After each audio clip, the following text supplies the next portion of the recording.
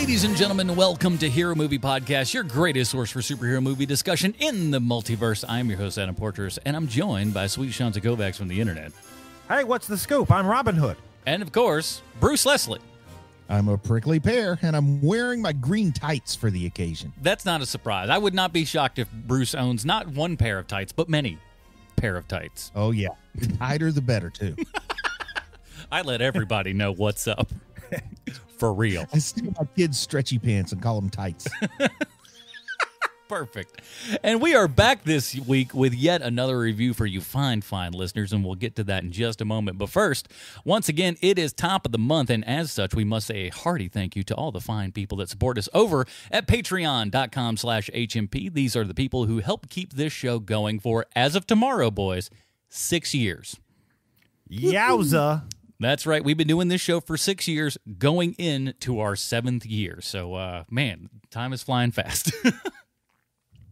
So with that, that's a pretty awesome thing, and it's awesome because of you guys, all you amazing people who help support this show. And we want to take a second to thank all the top dogs of this month. Coming in at the top spot is your boy. You know him. You love him. Tim the Longhauler coming in at $45 this month. Oh, my goodness, Tim. Boy. Longhauler. But not to be outdone here, nipping at his heels, we got at $40 coming in, Derrick Copling, a.k.a. Sir Slick Derrick the Night Bard. that is a very Bruce Leslie nickname. Did I come up with that one? I thought that was a Sean nickname. Get out of here. Who else would have come up with that? Anything with Bard in it. Yeah, I don't think Sean and I have ever used the word Bard in any sort of daily conversation. Yet, Bruce, lots of that. We also got Alex C. and Matthew S. coming in at the $20 level. Gentlemen, we could not be more thankful for that. And, of course, a big thank you to everyone who came in at the $5 a month level, by far our most popular level there. And a big thanks to everyone else who came in at all the different levels. Each dollar does make a difference, and we truly appreciate each and every one of you from the bottom of our hearts. And we do have a couple people to add to this illustrious bunch. Sean, get your HMP nicknames ready here. Oh, man, I am ready. This is gonna take a bit.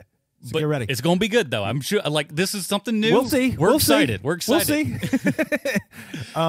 So, I have been kind of half-assy when it comes to giving people nicknames. And, like, I had, like, this fake boilerplate thing where I sometimes would remember it and sometimes didn't. So, instead, what I am doing from this point forward is that if you contribute to Patreon, and here's the other, we'll get to the other part next.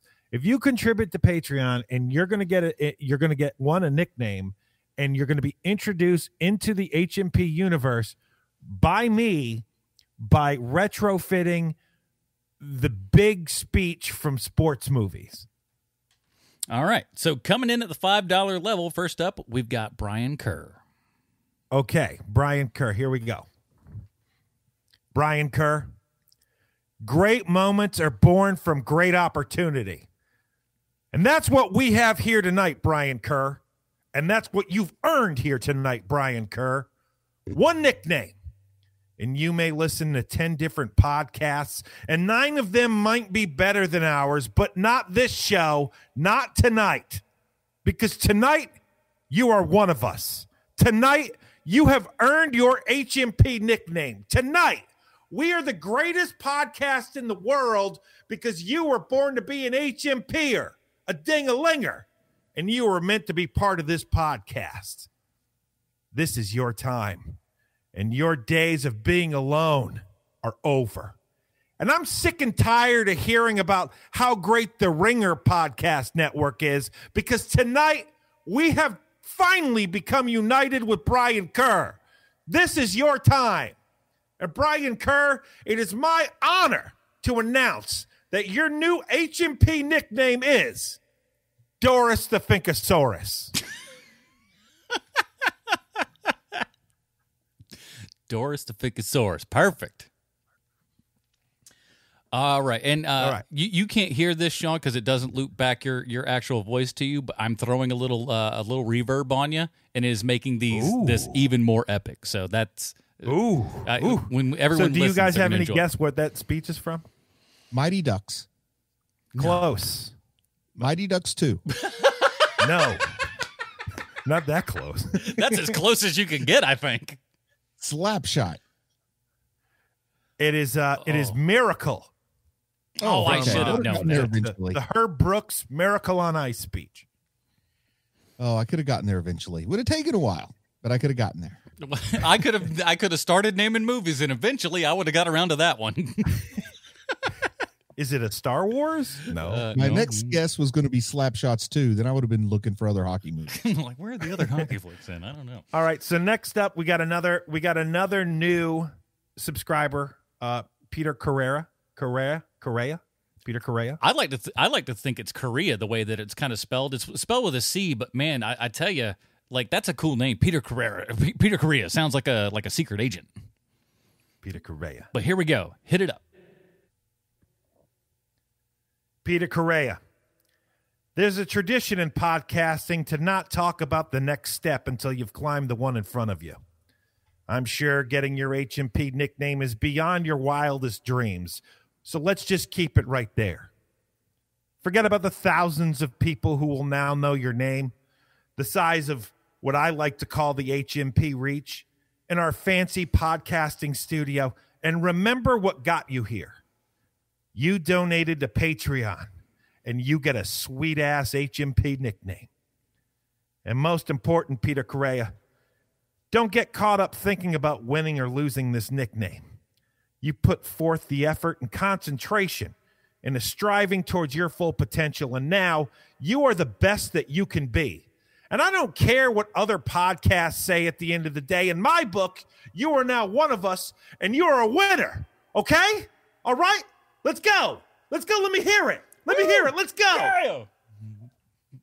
Peter Correa, from now on, your HMP nickname is Petey Bag of Balls. Congratulations, Petey Bag of Balls. You are now an HMP winner. Hell yeah. All right, that's two. Was that from Dodgeball, a true underdog story? No, it was not. No. Bruce Any is guess, like, Adam? He went to Wikipedia and goes, sports movies. I have no idea. Any guess, Adam? No. I'm Hoosiers. It is. It's Hoosiers. Oh, It's look at Hoosiers that. I speech. took a stab. That was my second guess. In true Bruce fashion, I was just Adam thinking won. that. Adam won. And we got one more round in the base. Yeah, we got one more. We've got another Patreon subscriber, Neil Adamson. Coming in at the $5 level. Let's hear it. You're Neil Adamson. We're Team HMP gathered from all across America, and we're going to stick together. You know why? Because we are ding-a-lingers, and ding-a-lingers fly together. And just when you think that they're about to break apart, ding-a-lingers fly together. And then when the wind blows hard and the sky is black, ding-a-lingers fly together. And when the wind blows hard and the sky is black, which I just said, ding-a-lingers fly together. And when the roosters are crowing and the cows are spinning circles in the pasture, ding-a-lingers fly together. And when everyone says it can't be done, ding-a-lingers fly together. Now, new ding-a-lingers and old ding-a-lingers must unite to welcome someone new to our formation. And I thought perhaps something like this. Neil Adamson, your new HMP nickname is Chopsaki Chimichanga. Congratulations, Chopsaki Chimichanga. You are now part of HMP. Now that was Mighty Ducks 2. No, that was the first Mighty Ducks. Absolutely Mighty Ducks 2. Yeah. Yeah, it was Mighty Ducks 2. Because you have to bring a new person into the formation. Yeah. Yeah, I love those kind of Bash Brothers stuff, man. Like turning that puck like vertical and then slapping it. Boy, we were doing that playing street hockey like you wouldn't believe. Didn't make much sense, but we were doing it. When I was a kid, we were too poor to afford a puck, and we just played with a day-old biscuit. Day old. So yeah, man, if you too would like to get your name put into like a heroic sports speech, and of course get yourself a fantastic nickname at the same time, we thank you. Do that. So we do want to say a big thank you to all of you fine people who support this show. Really does help make a difference, and we really appreciate that. But I hear you out there. You're going, Adam. And I'd like to congratulate Chopsaki Chimichanga and Mikey Bagaballs and Doris the Finkosaurus. Welcome to the fold. Indeed. But I know what you're saying, guys. Oh, but Adam, what do I get for helping the show? Well, that's easy. You get the show each week, obviously, but you also get the pre-show, post-show, and you get to vote on a movie that we watch every month. And, of course, you get the Dinger Zone. And let me tell you, right now, we are smack dab in the middle of our Mission Impossible franchise review. Each week, we're giving you a whole new show here. These shows are about an hour long apiece here. Where we review each Mission Impossible movie. This week, we're reviewing Mission Impossible 3 from director J.J. Abrams, so check that out now. Best part about it is during this quarantine lockdown, if you support us at any level, you'll get all the perks. So even at $1, you too can join all the fun over at patreon.com/HMP. Try it out. See what we're doing over there. And if you can support us in any way, we'd be super grateful for that. So check us out, patreon.com/HMP. And as we always say around here, everybody, it's value for value. Whatever you get from this show, just put that in dollar form. Send it to us. It's that easy. If you love the show and it disappeared tomorrow, what would you pay a month to make sure that that show stays on the air? But if you think that the show isn't worth supporting financially or funds are a little bit tight, fear not. We completely understand that. The main show is always going to be free to download. All we ask is that you review us on iTunes, subscribe to us on YouTube. We just hit 1,000 subscribers over on YouTube, which was pretty awesome. And just tell a friend. That's all you can do. At the end of the day, the best thing that you can do is telling a friend for this show. Easiest way to make sure that the show grows. And we keep reviewing superhero and comic book films for years to come. That's patreon.com/HMP. Support us today. And thank you all for supporting the greatest source for superhero movie discussion in the multiverse. That said, boys, we got a little bit more business before we get to our review here. Oh, my goodness. Oh, we got a jam-packed show today. I'm not even going to lie to you. It's huge. We haven't done it in a bit, boys, but we got 2 of them today. Let's open up the old HMP mailbag. Bale's here. This one comes to us from Nelson. Nelson writes, "Hey guys, I loved your review of Initial D. I'm a fan of the manga and love the animated series. The movie was good, but suffered from straying from the comic. Bunta was not an absolute drunk. The manga never really talks about his wife, and I feel the movie tried to address it by deciding that she was dead and he spiraled out of control. No clue. Also, Itsuki was not the son of the gas station owner. They just all worked there. All in all, it wasn't the worst adaptation, and I hope they continue as the story gets more interesting and the pace definitely picks up. Anyway, keep up the good work." That was from Nelson. Thanks for the email there, buddy. Nice. That's not all, though. Next email comes to us from Jim, and this one's entitled, "Sean Kovacs, Asian People Love You."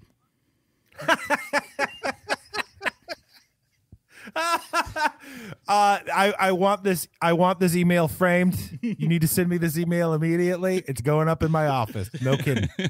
Hey guys, just got the chance to send an email. I really want to reassure you that not all Asians hate Sean. We love you from Manila, Philippines. Thanks for the show and constantly churning out content. These podcasts help me and my friends through this quarantine. Cheers, that quiet Filipino gentleman, Jim. Hey, Jim. My wife was born in the Philippines. Thanks for listening. Jim, somebody's getting a high five from me. And that does it for the emails here. Let's close up the old mailbag. Bale's here. And as always, if you'd like to send us an email, you can do that at heromoviepodcast@gmail.com. Well, let's get into it, boys. There was some, shall we say, interesting things going over at patreon.com/HMP last week. Out of nowhere, The Adventures of Robin Hood soared up to #1. And if you add more accounts, by the way, to get your movie up to #1 during the voting and stuff, we ain't going to be mad at you. You know, you do what you want to do. But we're like politicians. We can be bought easily. Oh yeah, Matt and I said it a long time ago on the Film Find. We were just like, we can be bought. We will favorably review your film if you start parking money in our pockets. So we can be bought for sure. So we decided to make good this week because it went to the top there, but it was at a later time. But I'll certainly make a note next time when the voting ends so we don't have these problems or anything like that. But let's go ahead and listen to the trailer for The Adventures of Robin Hood.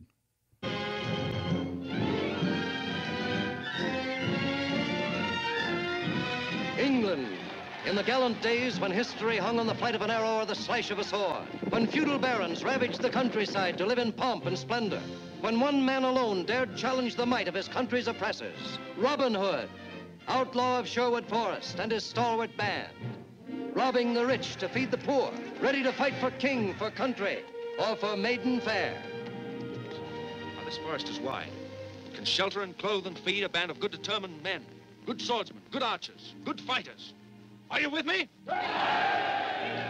It's Errol Flynn as Robin Hood, Olivia de Havilland as Maid Marian, Claude Rains, Basil Rathbone, and a cast of thousands, reliving history's most colorful adventure. I suppose you realize the penalty for killing a king's deer is death. Are there no exceptions? Will you come with me? To Sherwood?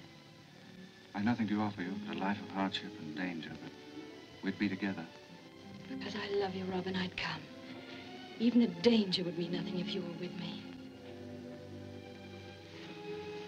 Let me ram those words down his throat, Your Highness. From this night on, I use every means in my power to fight you.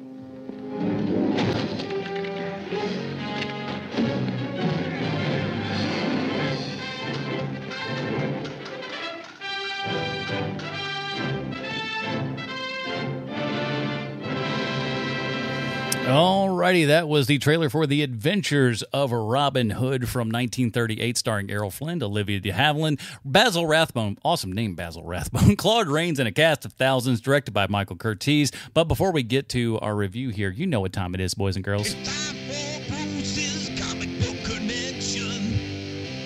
Bruce, what do you got for us this week? Well, Robin Hood is one of the original templates from which so many comic book heroes have been molded. He's the original outlaw fighting for what's right, standing up to the power that rules on behalf of the oppressed, and of course, stealing from the rich to give to the poor. In the abstract sense, he's clearly the inspiration for Zorro, who was, in turn, the inspiration for Batman. Also, what is the Punisher, if not a modern-day take on Robin Hood? Both had everything that is important taken from them. Both oppose the corrupt with lethal force, and both live larger as a legend than in real life. As far as philosophical inspirations go, even the balladeer from the Dukes of Hazzard referred to Bo and Luke as two modern-day Robin Hoods. Then, of course, there are the more concrete characters based on Robin Hood, like Batman's sidekick Robin, who, despite his bird theme, derived his name and original green felt shoes from the legendary protector of Sherwood Forest. There's also Green Arrow, who is about as much of a faithful Robin Hood reproduction as one can ask for, right down to his red-clad sidekick Speedy, who is, of course, analogous to Will Scarlet. There's also Hawkeye, who may take his name from James Fenimore Cooper, but has far more in common with Robin Hood than he does with Natty Bumppo. Let's not forget that Robin Hood himself has appeared in many a comic, because Robin Hood is a public domain character, and there are few things comic publishers love as much as free IP. Now, the first continuing Robin Hood stories were written and drawn by a guy named Sven Elven and appeared in the DC Comics title New Adventure Comics in 1938. There was also a Robin Hood backup story in Green Hornet #7, with the Hornet being another character who has more than a passing resemblance to the old-time Archer.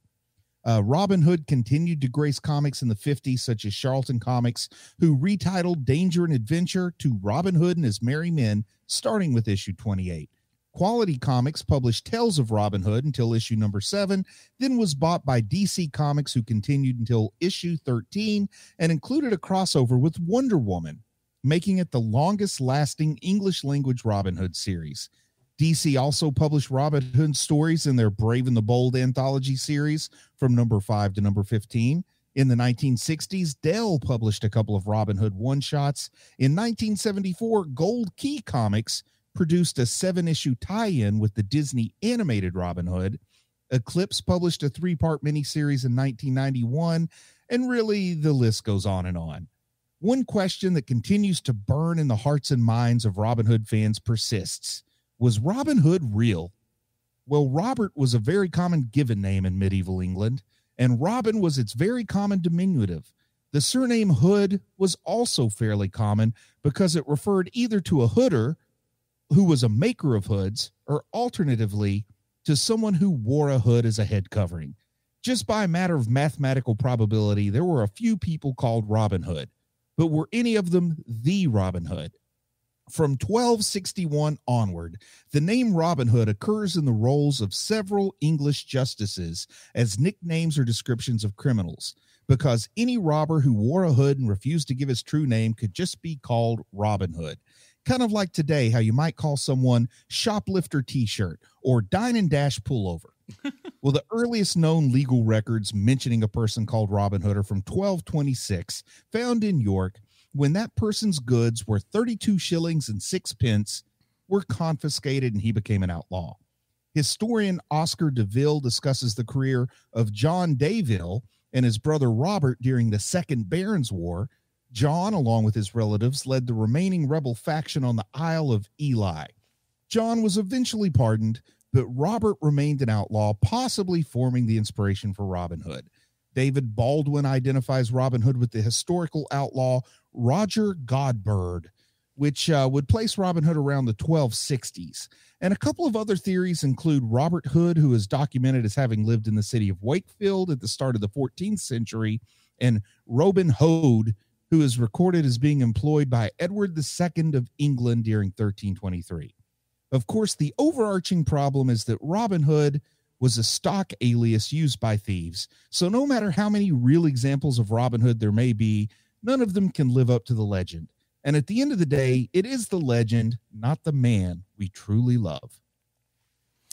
Yeah, now I had mentioned last week, and we'll talk about it when we get to, like, we have one more email just before we get to our Robin rating. But I just wanted to say that so I could remind you guys to remind me. But I grew up not knowing a lot about Robin Hood. I had actually, up until this point, had actually never seen this movie, and my biggest Robin Hood touchstone is the Disney animated film. Oh, really? The Fox? Yeah. I when I was growing up, that was on heavy rotation. So much so. And I always kind of thought, like, growing up, if you're a boy, Robin Hood is your favorite Disney movie. Like, it's the one for boys. You know, it's not like Snow White or Bambi or whatever. I absolutely love that animated Robin Hood, too, though I didn't get to see it as much as you might have, Adam. Yeah, it was like quite in heavy rotation when I was younger. We had VHS, and like it was played all the time. Like, the music is great, the animation is awesome, and like it's so great to see how much this movie actually, you know, shadows that movie, or vice versa, really. But very cool. Have you guys had experience? Both based on the same set of core stories that have been told orally for hundreds of years. I couldn't imagine Sean being a big Robin Hood guy. Growing up, you're right. I wasn't. My big intro to the mythos, besides, you know, the children's stories and stuff like that, is the Kevin Costner Robin Hood. Mm-hmm. That was big. Which is not great. That is not a great movie. But it's not like I hated it or something. I was just indifferent. You know, like I'm not the type of person where if I don't like something, I hate it. Like, I'm not that person, but I just complete and utter indifference.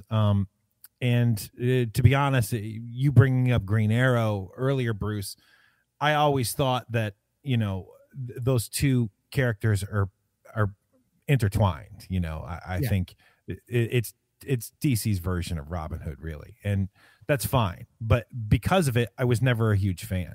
You know, when you've got a guy standing next to Green Arrow who has a ring, who literally anything can come out of that ring, dude with arrows is second place. I got a boxing glove on the end of this arrow. That's your go-to for Green Arrow. If you don't like the boxing glove, you're not going to like Green Arrow. Yeah, right. Pretty much. And so, quite honestly, this property, this IP, I guess, didn't really stand a chance for me. You know, I was a Star Wars kid. I was a G.I. Joe kid. Like, that's what I was into. So and full disclosure, I never saw the Robin Hood Disney movie with the Fox. I've never seen that movie. And so I knew, you know, I know the mains, and I get the gist behind the story, and it's a cool story. I mean, quite honestly, it is a cool story. But I'm not someone who seeks it out. And so when this came about to watch this movie, I'll use the descriptor prickly when it came to seeing this movie. Okay. And so I this week I was like hemming and hawing with you guys off air about how like no one's gonna listen to the show this week because of the blah blah blah blah blah. And so I went into it, kind of like, oh well, like I'll see this movie, and like a lot of older films, I have a problem with a lot of them. Like some certain ones sneak through. Like I love Treasure of the Sierra Madre. I think that's a great movie. Mm-hmm. But for the most part, all old movies sound like this, and everybody talks like this, and real fast, and it's curt, and everyone's a stage actor, so everyone talks like this, and everyone's screaming. But I got like maybe like 20 minutes, 25, 30 minutes into the movie, and I couldn't help but be charmed. This is a very charming movie. And I understand why people love this era. Now I understand it just through watching this movie. It's not, no one would ever believe that Errol Flynn lived in medieval England. That is not the point of this movie. No. The point of the movie is to make something that is charming and fun and a bit of a spectacle, and the golden era of movies, their version of what an action movie would be. Yeah, you got to understand, this is 1938, so this is 1 year before Hollywood takes off gigantically with kind of, what is arguably the best year for Hollywood cinema ever, in 1939, that had like your Gone with the Winds and Wizard of Oz and things like that. Well, Olivia de Havilland's in Gone with the Wind. Indeed she is. And this is a full color movie before Wizard of Oz too, and I think that this movie makes brilliant use of color, with color being a new thing. This is like the 3D movie where every single thing comes at your face. Well, this is the color movie where every color is just beautiful and bright. Well, and see, one of the things about that is that this is Technicolor, which was a much superior color format then. And as you saw in this film, man, those Technicolor colors pop so big. And, you'd see that the next year in Gone with the Wind, of just these very bold and bright colors and stuff. And they kind of tailor-made all of the costumes and everything towards that. And I'll say this, I am surprised at how amazingly good this movie still looks. They have restored this thing and made it look just top-notch good. There's none of that Technicolor bleed that you get from a lot of older movies. And everything is just real sharp and stuff, so like you won't watch this and go like, oh, it looks like a grainy old just nothing, and it's hard to watch. Very easy on the eyes, and it's so bright and compelling that you're gonna look at it. And I think this is one of the best blending, and I'm not an authority by any means. There's tons of old adventure movies that maybe I haven't seen, but like, this is one of the best blending of the stage experience with the movie experience. Like you say they're all stage actors. These sets, none of them have ceilings. These are all stage type sets. It's filmed very much like a stage play, but it's done in a way that works really well on camera for me. And you can see why it would appeal to me when I was like 8, 9 years old. This is something that kids are going to just be pulled into. Yeah, and I know this is a stupid comparison. I do understand that, but it's the way I was thinking about it as I was watching this movie, is that when the Brady Bunch is in their backyard, you don't believe for a second that is actually a real backyard. And so for, let's say, 95% of this movie is on stages and it's on sets, and it's part of the charm of the movie. That when they are actually outside, the movie looks very, very different than when they're on stages. And do you know what the stand-in was for Sherwood Forest? California. I'm gonna guess next to the back lot. Chico. They were in Chico, California for the outdoor stuff. There are no trees in Chico today, so that shows you how much times have changed. Yeah, that's not true, but I like to think that it was also $2 million. This was the most expensive film Warner Brothers had ever made at the time in 1938. Where there's so many damn people in this movie. I understand. I get why it's so expensive, is that every single time that camera backs out, there's 50 people in each set. And Bruce mentions the sets. Costumes, like not off the rack kind of costumes here. You got to make these things. Bruce, you're talking about how there's no ceilings for the sets and stuff. Well, these sets go up like 20, 30 feet in the air. They're just unbelievably huge. And like you look at it and you know where every bit of that money went because it is all on screen. Yeah. And just some more like interesting behind the scenes. This was about 3 years in getting made. Originally, James Cagney was going to be Robin Hood for this movie. What I like James Cagney a whole bunch, but boy is he wrong for Robin Hood. Did he tell him to go screw? He wasn't wearing the tights? I don't know, but Warner Brothers had made all their money from like gangster movies at this point, lower budget gangster movies. So they were just going to go with their bankable star, James Cagney. And somewhere along the way, it didn't work out. So Errol Flynn came in and we didn't get to hear Robin Hood call people a dirty rat. That'd have been fun, though. So now, Errol Flynn. Let's get to Errol Flynn. Yes, let's talk about Errol Flynn because I have like an image of Errol Flynn in my mind that is different than what Errol Flynn really is. Okay, what's the image in your mind? The image in my mind is probably closer to a Clark Gable type. I think a lot of times I even think of Douglas Fairbanks when I'm actually thinking of Errol Flynn. You know, a little bit of conflagration goes on there, but I remember Errol Flynn as being more picture perfect than he is. Like, I like that he's a little bit flawed and not the Rudolph Valentino type that I always had pictured in my head. Yeah, he's not you know, like a square with a square jaw and a perfect hair. Like, he's just not that guy. But there is something about him where you're like, that is a good looking man. Yeah, but it's like good looking, almost by a modern standard. Like I said, he's closer. You know, there's some differences, but he's kind of closer to a Charlie Hunnam type than he is to a Clark Gable type. And I absolutely did not remember it that way. But unlike Charlie Hunnam, he actually has a personality, and there's reason to like him. I want to like Charlie Hunnam, but Charlie Hunnam's got great personality, man. Go watch The Gentleman again. They're also both Australian, so that comes together nicely. Oh. Proved my point. So I knew nothing about Errol Flynn at all. And so after I watched this movie, I wanted to know a little bit more about him. Do you guys know anything about Errol Flynn off screen? I do not. Not a ton, no. Oh boy. Get ready for a roller coaster. Here we go. So Errol Flynn is basically Robert Downey Jr. when he was going through it, only times 10, and the law got involved for way more than just listen, you have a drug problem. so Errol Flynn dies at 50 after his fourth heart attack. His fourth heart attack at 50 killed him. You are living it up if you're 50 and you're on your fourth heart attack. You're having a time.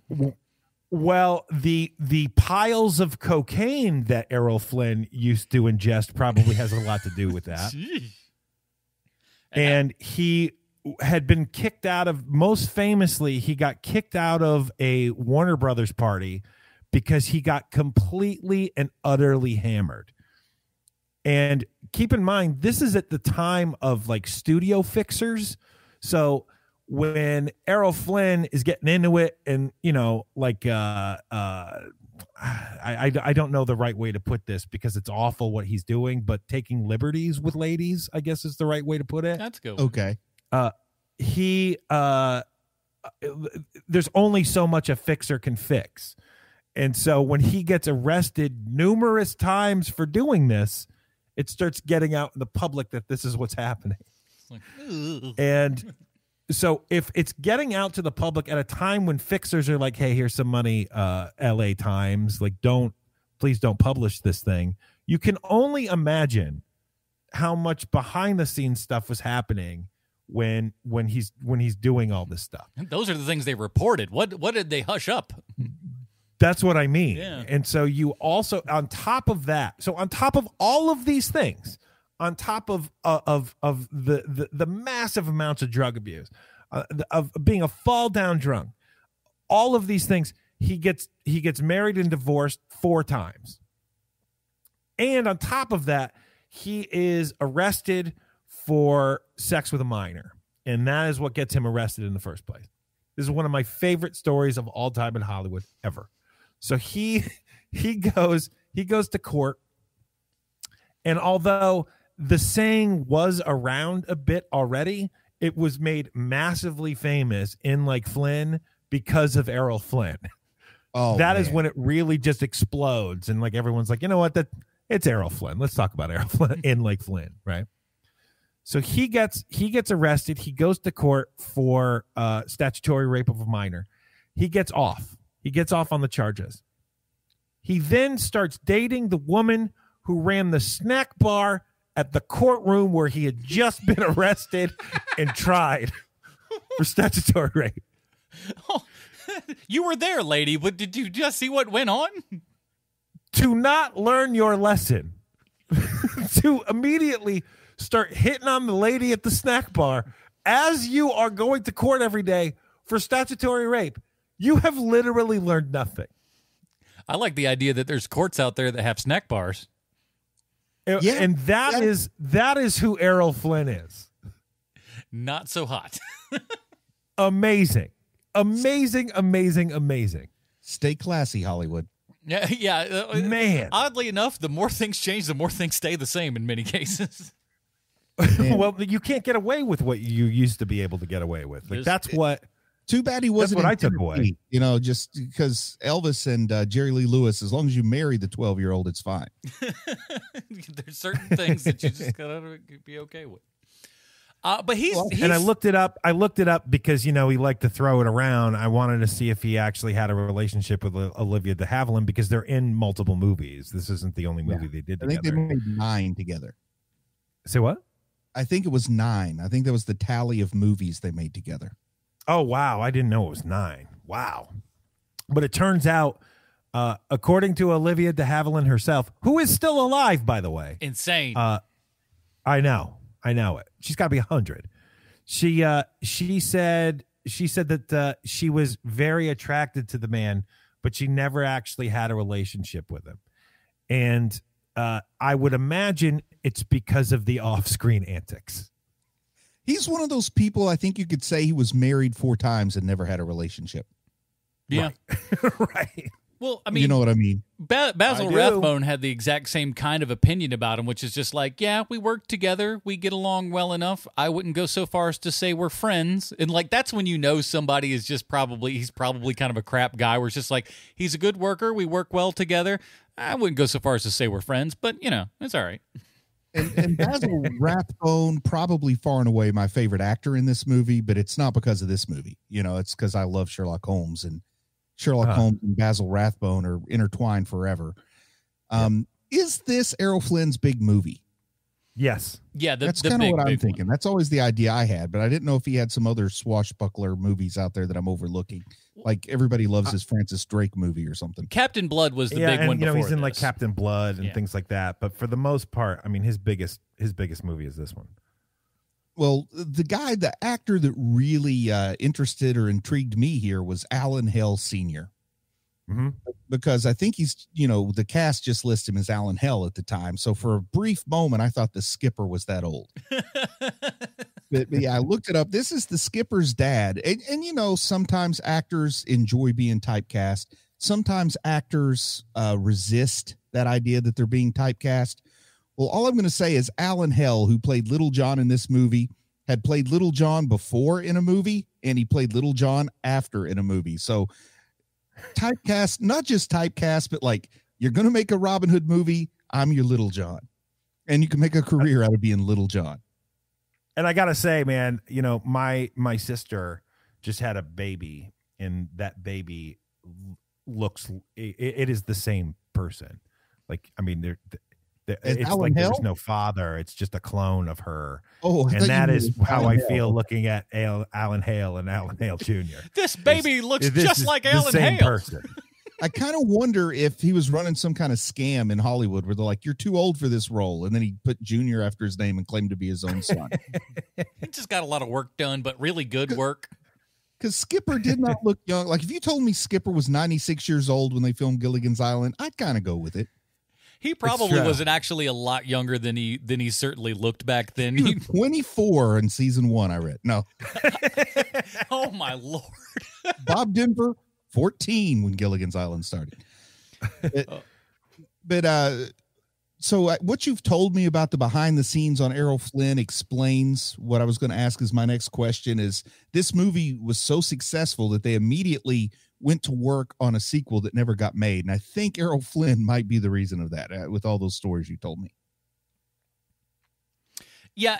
Well, my guess is that when, like, you know, they just kept running into it where, like, look, we can't make another $2 million movie, you know, and especially when your lead actor is this troubled. I mean, there's no getting around it. This man is a mess. And, you know, are you going to double down and put $2 million more on a sequel to something where the guy might not even show up? You know, I can't imagine them doing it. Filming or something. And say what? I said he might have his third of 5 heart attacks while you're filming. Right, exactly. But I think the movie made like triple its budget back. It was a huge success for Warner Brothers. I think it was part of what took them to a higher level, you know, in 1930s. Yeah, and again, like I said, that was when everything was really starting to build, and I think this really helped usher in that big golden age of Hollywood, because like the next year would be the most financially successful. But I certainly think this movie helped that ramp up, because people just kept going back, and it was this big, large Technicolor marvel, and everybody's just like, oh my gosh, we got to go see that again. Now, I think the money that was most well spent on this whole movie out of the whole budget, I read that extras were paid $150 a piece to put like this bunch of balsa wood over a metal plate under their shirt and get shot in the chest with an arrow. Like all those people that are shot with arrows in this movie, those are real arrows being shot into balsa wood stuffed under their tunics there. It's so I was wondering how they did that, because that is an actual arrow hitting them. Yeah, there's no, it's not like there's no Hollywood on that. That's circus level. So many cuts that you see in Hollywood movies and stuff is like they'll just cut to a guy and he'll be reacting having already had the arrow in his chest. You see it fly through the air and straight up hit multiple people straight in the chest, and like the sound on it is fantastic, and you're like, oh my Lord, they just shot that man. And the archery, it was surprising to me because, you know, being a Clint Eastwood Westerns fan, I can't tell you how many times I've seen a guy just clutch his chest and fall to the ground, you know? And you know, $150 was a lot of money in 1938, but you still got to be thinking that the chance of that arrow hitting me in the face isn't zero. You know, like you probably don't live through that shot if it's a few inches to the north of where that pad is. Yeah, but at the same time too, they weren't letting Errol Flynn actually shoot them. They had like a real, you know, proper bowmasters and stuff. The archery expert is a guy named Howard Hill, who, from all the descriptions I read about him, were just around this movie, but the guy sounds like an archery legend. He really split the arrow. They had him split the arrow for that scene, you know, when he's at the archery contest. And of course, Errol Flynn's not who's shooting that, but Howard Hill, the stunt coordinator / archery expert. Like, how many guys are good at those two things? I don't know, maybe a lot. But he's the one who took all the trick shots with the arrows. He actually split an arrow for this movie. Again, I love all, like, with the arrow shooting championship and everything. It's so cool. It's like, again, having really just grown up on the Disney bit, watching that was just like watching it in live action, and it was just so cool. I was like, oh, this is so great. I finally get to see the thing that my silly little cartoon was based on, and they took so many cues from it. It was just, it was so great to see that in actual live action. And I will say that, like, the costume, the disguise that Robin Hood wears to the archery contest, man, I know this is a year before The Wizard of Oz comes out, but boy, if he didn't look like the Scarecrow to me. Like, all he needed was a little straw coming out from under that coif he had over his head. It looked good, though. I like that as the costume for it and everything. The only thing I didn't like was that, I mean, it's fine, but one of the things in the cartoon that they actually do to, you know, prove that it's Robin Hood is he puts his sword through the back of his costume and then rips it out, and then the costume itself falls out and his regular Robin Hood clothes are underneath. I always thought that was pretty cool. Didn't have that, but of course, animation, it's a lot easier to do that than it is in live action. Yeah, you would have loved it if Errol Flynn showed up dressed as a crane or a flamingo or whatever that costume is that Robin Hood. That was good stuff. I wonder whose idea it was to put the sparkles in his sleeves, because there's like sparkly glitter on his sleeves. You got to let people know you're coming. Say what? I didn't appreciate that. I didn't notice that. Oh yeah. It's one of those things where I was like, man, they just didn't care at all. They just want to have something that looks flashy. Now, I think most people's takeaway, maybe it's not. Maybe it's just because I was affected in a very specific way when I watched this movie. But the big fight in the castle at the end. I mean, I think that sword fight between Robin Hood and Guy is like the sword fight by which all cinematic sword fights are measured. Like, it's a benchmark for on-screen sword fights. And I absolutely love the end of this movie. Do you guys like that, or is it kind of boring to you? No, it's fantastic. That fight, you're going down the stairs, is really awesome. When they go over and the shadows are on that big pillar and everything, it is so cool. And you're looking at just going like, we have like been cribbing from this forever. Yeah, that camera shot where they're doing like the shadow boxing with swords there, that is one of the most memorable shots of the whole movie for me. And just, yeah, I liked it. I mean, it's, man, it feels like a stage play to me, but they're very good at it. Both men. And the shots linger. I mean, they really had to have their sword fight choreography down. And of course, they're not doing some of the more exciting things that might be done with sword fights later on, but it's still just really cool to me. And the fact that Errol Flynn bends his sword and you can tell the sword is bent, but he's still going on. I love it.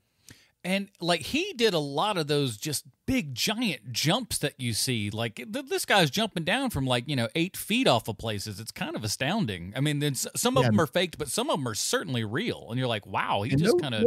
No stunt doubles in this sword fight. I mean, that they had to choreograph and carry out that sword fight with long shots too. So they're getting a lot of it, going on continuously without having to stop and take breaks. See all the faces and everything for sure. And speaking of other fights and stuff, I like the Friar Tuck stuff is great. The Little John stuff is great. Like, all of those like little action set pieces, they're all so much fun. And they're there to just include snippets of famous Robin Hood stories. Personally, I felt like it was nice that they included the key merry men, but I do feel like they really didn't give Little John or Friar Tuck or even Much the Miller a whole lot to do, or even Will Scarlet. I mean, they're all here, and it's nice, and it's good that they're included, but they really didn't give those characters a whole lot to do.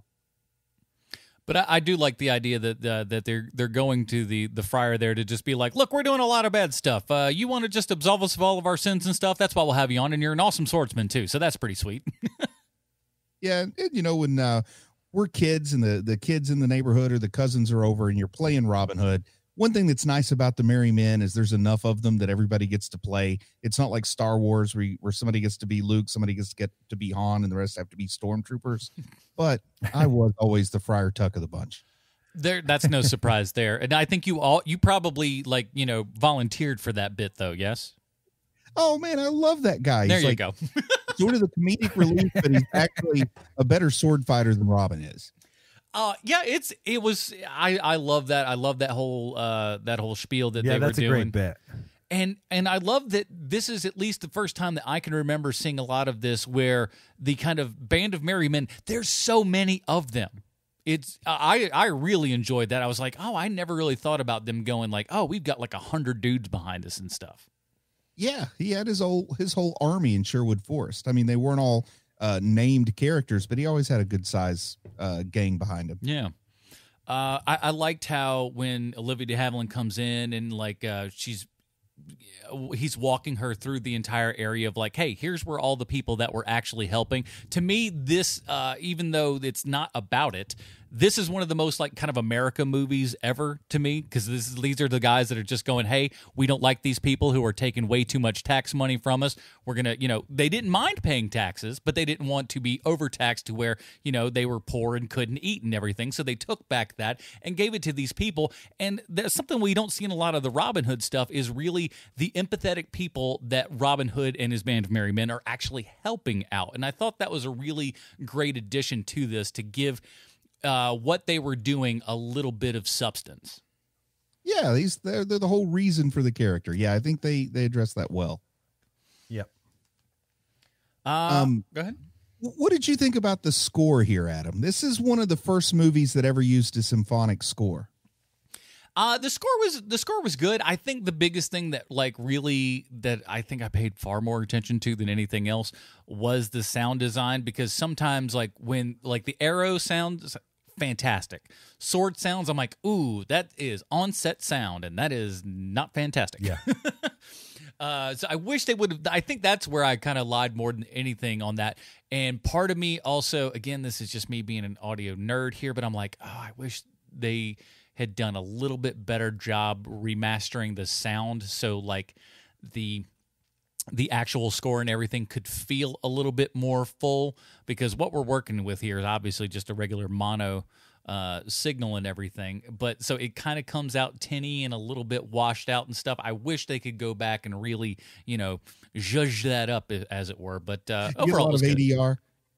I mean, not even really that. I mean, that's not one of the big problems, but it's just a lot of the sound is a little bit tinny and stuff. I mean, the music itself is fine, but the fidelity is not where I would like it to be. But I'm picky. Well, the composer was a guy named Korngold, and he was Austrian, and he did a lot of music for operas, and they wanted this to have kind of an operatic feel. We've already talked about the stage feel.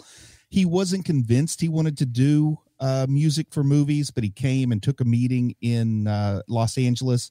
While he's there, the Nazis invade Austria, and he's like, wow. Okay, looks like I'm not going home, so why not? I got to make a living somehow. So he does this. He wins an Oscar for his score in this movie, and later John Williams has said that it's Korngold's work on this movie that inspired his score for Star Wars.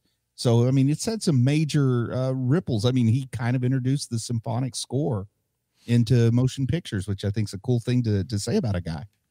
Yeah, there's a lot of really great cues here that you could definitely go I'd certainly see John Williams' influence when he was like, oh, okay, I think I can pull some stuff from that and that kind of stuff. And this is Michael Curtiz, by the way, that we didn't talk about, which he's also a gentleman who's probably not the best of people. If you look up some of the bit of history of him, bit of a jerk. He clearly didn't care about the horses in this film, from what everybody is saying. But he was a big-time jerk. But he would later go on to direct Casablanca, would probably be the big thing that everybody recognizes him from. But a lot of other things as well. But you don't hear his name a lot because history says that he was not a nice guy. Huh? People, yeah. The treatment of animals, right up until about like maybe 15 minutes ago.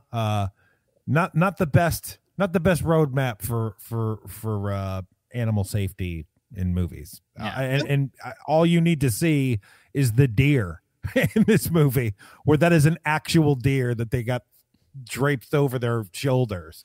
Now, I'll say this. In a production where they actually shoot arrows at the chests of extras, I don't expect they're treating animals great. No, but yeah, and I mean that is the, and you're right, man. I mean, the expectation of people treating animals poorly in movies is, I mean, that's just going to. I'll say this: I don't know why it makes me feel at least a little bit better, but at least that one that he tossed on the table there was clearly stuffed. It did not have the weight of one that still got all of its innards in it. So I gave him credit for that, of at least cleaning it up to the point where it wasn't going to be ridiculously gross and smell up the whole just studio there. Now, this movie wasn't the #1 box office winner in 1938 as a whole. But I thought it was real interesting that there were a few states. I guess they broke it down by state in 1938. But Robin Hood was the #1 box office draw in 1938 in the states of Kentucky, Tennessee, West Virginia, Alabama, Mississippi, and Arkansas. So it had some kind of real rural appeal to it. Well, and that's the thing, too, is that we're also at a time in cinema, and this actually went on much longer than that in different forms, of movies kind of coming out in spits and spurts all over the place. Sometimes they would just show for a little while here, and then they'd move over here for a little bit, and then over to the next place. And a lot of times those exact same prints would be the ones going as well. So, if you were, in Des Moines, maybe your, copy looks a lot worse than it would in, say, New Jersey. Yeah. And that's a practice that went on for a while too. I mean, that wasn't like something that was still going on as long as movies were on film. There were still places that didn't get first run. Oh yeah, I mean all the way up. I mean, really, there's still a couple cases of it happen around in the 90s and stuff, and that was one of the reasons that George Lucas helped push a lot of the digital stuff, because he was mad that like a lot of these prints that kept getting played looked like garbage. But with digital, at least the first time, the last time, it's always going to look the same every time, which is a good thing. There's and that's a whole nother conversation for another day about 35 versus video and everything, but it certainly helped over the long haul. Yeah, as a kid who saw E.T. in about year 2 in Hazard, Kentucky, that film was pretty worn out. Oh, and that was, and I'll be honest with you, that movie has the ranking for the top #1 spot of all time, just of consecutive #1 weeks in a row. For E.T. There was I think 6 months or something where it was like #1. You couldn't stop that thing. So I'm sure by the time that you got that one, it had been well played out. Because it's a wonderful movie. Oh, it's one of the best. I love it so much. Probably no surprise to anybody either, but this movie did win 1938's Oscar for art direction. Yeah, no surprise there. Okay. It's good looking. Okay. Now, yeah, I just had a list of the awards it won. It won 3 Oscars, and art direction and score were 2 of them. Now, before we get to our rating here and, of course, our Stallone connection, before we do all that, we do have to get to an email here from Brian, who may or may not have had anything to do with the hanging Chad debate that we had going on in the show last week. And here's his email. It reads as follows. Guys, I'm excited about the impending podcast, but Adam referred to the film as a Disney film. If you watch the Robin Hood and it's got the animated title role, you're watching the wrong movie. I think I was, if I had said that, I apologize. I think at least my intention was to say that was the one I was familiar with the most. So, Robin Hood, and it's I'm sorry, I read that. If you watch the film where the protagonist walks into a banquet hall with a stag and don't come out thinking it was the ballsiest move in movie cinema history, you have no soul. Or maybe you've seen more movies than me. Yes, the dialogue does get hokey at parts, but the exchanges in that scene are brilliant. Many have mocked the name of the character Dickon in Game of Thrones, but we have a Dickon here. Mythbusters asserts that it is impossible to split the arrow down another arrow because the arrow shaft wobbles a little bit, making such a shot impossible. I really don't care. Because if you split an arrow, you really only tied the guy who shot first. And I don't believe that to be true at all. I think this is me talking. I think that's a complete and utter misstatement. If you split an arrow, not only did you hit that bullseye, you hit that bullseye on top of a bullseye. I think you're double the bowsman as the other guy. Is that a word? Bowsman? Archer? Yeah, I think it's like if you're playing shuffleboard and you knock the other little whatever you call the thing, the other stone off of its spot. Even though you both hit the same spot, you've just flexed on the other guy. Yeah. This was when an era when actors seemed to take roles in film as a group. Errol Flynn, Olivia de Havilland, still alive at the time of this writing. Claude Rains, Basil Rathbone, and Alan Hale Sr. did a few movies together. I thought it was more, but at best I remember Errol Flynn for this role in his pirate film Captain Blood and the Seahawk. They are legendary actors who are better known for other roles that they've played, except for Hale, who was, I suppose, more of a character actor, best known for siring Alan Hale Jr., who went on to play the skipper on Gilligan's Island. Errol Flynn was, as the young folks today call, problematic. They would be right, and I leave it at that, but Errol Flynn was, to me, the greatest swashbuckler to have graced the silver screen. All 3 films I've mentioned earlier are roughly all appear on the list of greatest swashbuckler films. Don't be afraid to poo-poo on the movie either. I know you're not perfect. That is from Brian from Rockland, New York, and I think Brian may have had a little bit of something to do with while we're discussing this movie today. Before we get to our final review here and everything, we do have to ask ourselves one of the most important questions is how in the world this movie from 1938. Whew, this is going to be a trek. How does this movie relate back 1-to-1 with Sylvester Stallone? Why, thank you, Adam. I have a prepared statement. Ooh. When I think of Sylvester Stallone, I think painter first, as we all do, I think. It goes painter, humanitarian, and then 80s action star. You know, as we all do. Now, dig, if you will, my joy when I found out that fine art superstar Sylvester Stallone has a painting of the star of this week's retro review, Errol Flynn. But you don't want to hear me drone on and on about the painting. Why don't I let the auteur speak for himself? Quote, early on in my life, I realized that man is totally pressed upon by the sense of time racing. Everything is timed.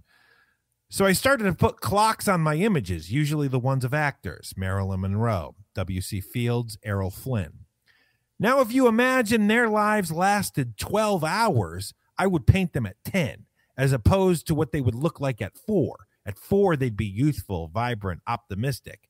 But when you move ahead to the 10th or 11th hour, reality has set in. Life is not everything you thought it was going to be. The colors have become darker, the eyes more sunken. End quote. Now, I know we work in an auditory medium, and describing this painting might take 1,000 words, but allow me to try to describe it in 11. You can make out the clock, but how is that Errol Flynn?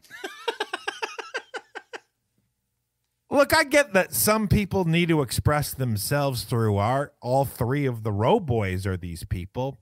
We make a podcast each week that is listened to by 11 people. It's called Clone Wars 30 Questions, and we still make it anyway because we have to.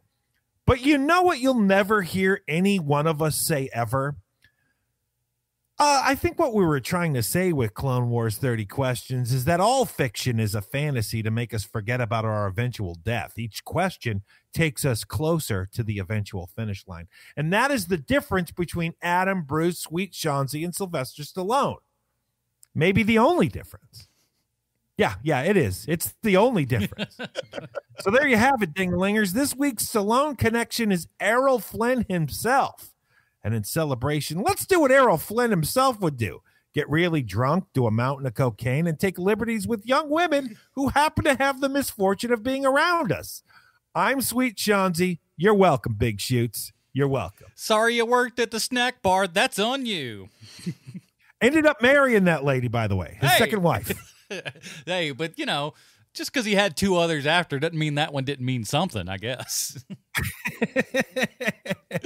Well, here at Hero Movie Podcast, we have our own patented Robin rating system. If you'd like to check that out, head on over to Facebook.com/Hero Movie Podcast. It's right there at the top of the screen. Bruce, where does The Adventures of Robin Hood from 1938 fall on the HMP scale for you?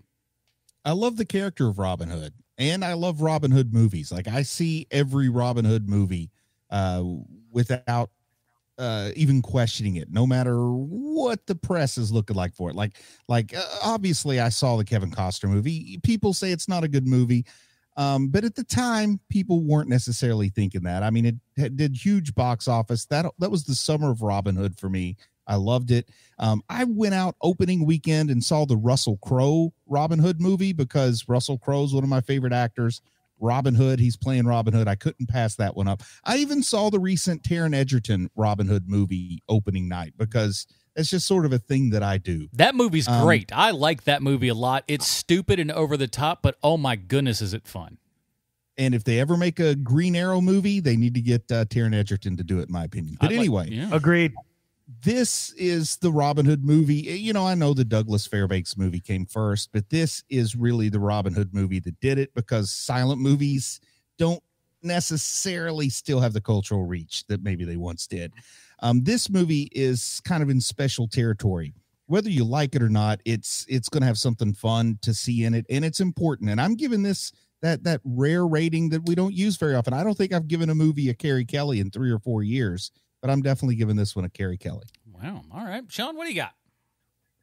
For me, it's a low Damian Wayne. I mean, you know, it's a fun enough movie. Don't get me wrong. If you have problems with old movies, you're going to hate this movie. Yeah. But, you know, sometimes for me personally, sometimes I find them super charming. And this happens to be one of those movies. You know, and there's something about Errol Flynn where you just want to watch him and you want to watch him be cool. And that is what this movie is. It's Errol Flynn being cool for 2 hours. So, you know, if that appeals to you, see the movie. Cool. It was interesting. I mentioned this in our text thread and everything, but I actually got this movie for free when Ultraviolet went out of business, where you would be able to download digital movies, and I had like a handful of those Ultraviolet ones, and they were like, oh, well, we're going out of business. Here's a handful of movies on digital, most of them like, quite old, including like Casablanca and King Kong and stuff like that, but this was one of them. And I never really got around to watching it, so it's kind of sat there on the the iTunes there, just looking at me going, hey, what's up? Anytime you want to watch me. And we finally got around to watching it, and I'm so sad that I didn't get around to watching this earlier. It took about maybe 5 or 10 minutes for me to kind of get into it, but once we get into the hall there where he brings in the deer and flops it on the table in front of the Invisible Man and says, what's up, y'all?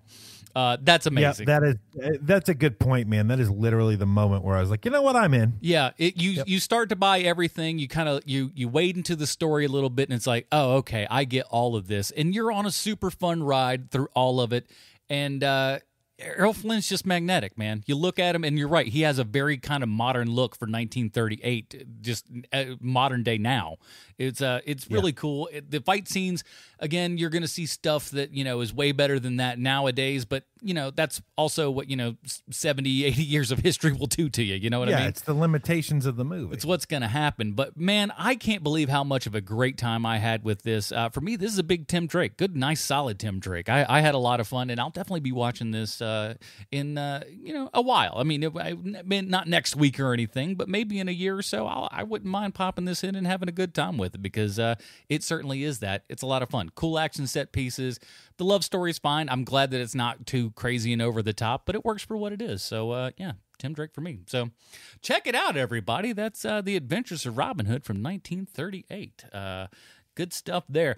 Now, next week, we've decided to start doing something a little bit new, okay? We're going to be actually applying blame where blame is due. And at the end of the year, we're going to see who picks the best films. We're going to tally them all up and everything. So next week's movie's being chose for us, or at least we're making him take credit or blame for it, is going to be Mr. Bruce Leslie. Bruce, what are we covering next week? John Carter, a movie I've never seen, but I've heard it's underrated, so I want to see it. So with Box Office Poison, what's his nose there? I can't think of his stupid name. It's like a Taylor something. Taylor Kitsch, that's it. Taylor Kitsch. Thank you, Bruce. Taylor Kitsch, a.k.a. Box Office Poison. The guy's a good actor. Man, he really is. But, man, he is... Yeah, exactly. It's like that was terrible, and but he's attached to a lot of movies that tank despite him being a fairly decent actor. So we'll see whether or not you guys should have seen John Carter of Mars, or just John Carter. They wouldn't put the of Mars on there when Disney or when whoever had it initially. They were like, people won't see it if it says on Mars in it. Well, people didn't see it no matter what, so I don't know that would have hurt it. But we'll be talking about that one next week. In the meantime, Bruce, where can we find more of your work on the internet? Just go check out Chubby Wizard, man. Still doing cool stuff on Chubby Wizard. And I think I've got some cool reviews you may not know about on Heroes and Villains, that podcast. While I've had some extra time, I put about 7 new episodes up there, so you can go listen to me talk about things like Tarzan and Zorro and The Lone Ranger, some more old school pulpy stuff. Very cool. Sean, what else? Well, we're about to shutter up the Clone Wars 30 Questions podcast. This week is the last episode of Clone Wars ever. And if you have a subscription to Disney Plus and you are not watching the last 4 episodes of Clone Wars, you are doing yourself a massive, massive disservice. It is terrific. And we talk about it in the form of 30 questions, and it's Clone Wars 30 Questions. The 3 of us are on there talking Star Wars. Guys, it's so good. Even if you just watch these 4 things from this, just do that. If you're a Star Wars fan, you are going to be wildly, wildly entertained from it. So it's amazing. I mean, it honestly is amazing, these last 4. Can't believe what they're doing over there. So we'll be wrapping all that up. And of course, check out the Film Find, dropping around about 30-minute episodes per week. Me and Matt have been kind of chopping up a storm over there, doing all kinds of things that you can find on streaming right now. So check that out at the Film Find, wherever you find finer podcasts. That is it, everybody. Thank you so much for making the past 6 years of this show fly by, and with any luck, the following years will fly by as well. Again, thank you to all the supporters over at patreon.com/HMP who keep this show going. And we'll see you guys next week when we're talking John Carter for Sweet Chauncey from the Internet. Bruce Leslie, my name is Adam Portrais, reminding you to stay super, everybody. Bye, Marty and Evie. All you have done is to rob